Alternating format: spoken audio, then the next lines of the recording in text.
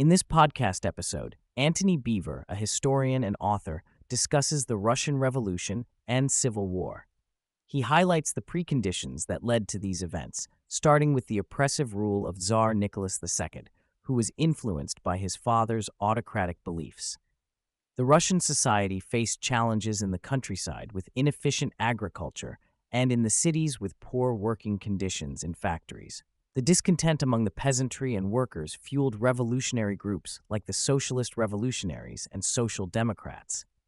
The disastrous Russo-Japanese War in 1905 and the outbreak of World War I further weakened the Tsar's rule. The lack of industrialization and financial mismanagement during the war led to defeats on the Eastern Front and demoralized the Russian army. The Tsar's decision to take over as commander-in-chief worsened the situation as he was detached from the reality of the country.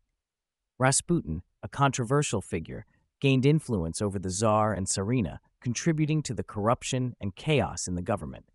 His close relationship with the Tsarina and his role in decision-making further destabilized the regime. The Tsar's weakness and Rasputin's manipulation exacerbated the pre-revolutionary conditions in Russia. The February Revolution of 1917 caught the Tsar and his government by surprise.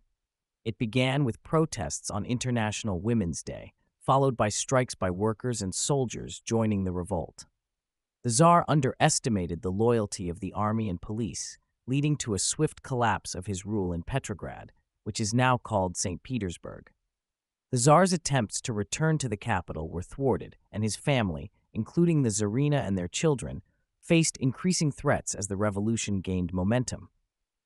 As the revolution unfolded, key figures like General Kobalov and Minister Protopopov failed to assess the gravity of the situation. The Tsar's reliance on loyalists and his detachment from the reality on the ground contributed to the rapid downfall of his regime. The violence and chaos of the revolution, including attacks on the police and the Tsar's family being trapped in the Alexander Palace, marked a turning point in Russian history. The revolution eventually led to the abdication of Tsar Nicholas II and the establishment of a provisional government. The provisional government was made up of moderate socialists and aimed to bring about political reforms and transition to a more democratic system. There were several political movements in Russia at the time, including the Cadets, Constitutional Democrats, Socialist Revolutionaries, Mensheviks, and Bolsheviks. The Bolsheviks, led by Lenin, were the most extreme faction and advocated for the total destruction of the old regime and the establishment of a communist state. Lenin's leadership and ruthless tactics, such as making false promises to gain support, played a significant role in the rise of the Bolsheviks. The Bolsheviks exploited the chaos and discontent in the country, particularly among soldiers and workers, to increase their influence.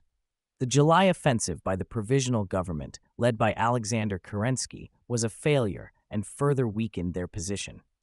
The Bolshevik coup, known as the October Revolution, involved the seizure of communication points, the use of Latvian rifles, and the storming of the Winter Palace. The coup was relatively swift and resulted in the surrender of the provisional government ministers. Following the coup, the Bolsheviks established control over Petrograd and began implementing their policies.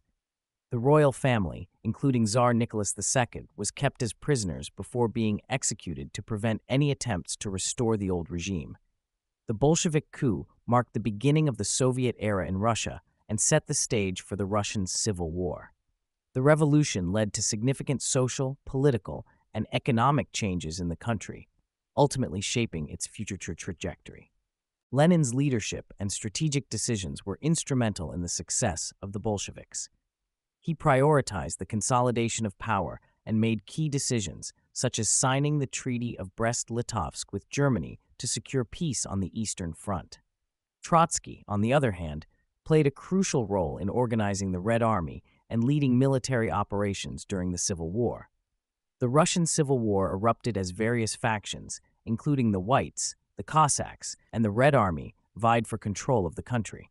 The Whites, composed of anti-Bolshevik forces, faced internal divisions and lacked a cohesive strategy, while the Reds, under Lenin and Trotsky's leadership, focused on building a disciplined and unified military force. The Russian Civil War was marked by brutality, fear, and destruction, leading to widespread suffering and upheaval. The conflict created a legacy of violence and instability that reverberated across Europe and influenced subsequent events, such as the Spanish Civil War. The Bolsheviks were driven by the ideology of Marxism-leninism, which emphasized class struggle, proletarian revolution, and the establishment of a socialist society. Lenin's adaptation of Marxist principles to Russian conditions shaped the Bolsheviks' policies and actions during the Revolution and the Civil War. Beevor draws parallels between historical events and current geopolitical dynamics, highlighting the resurgence of autocratic regimes and the erosion of democratic norms. He warns against complacency and emphasizes the importance of preparedness and vigilance in the face of potential threats to global stability.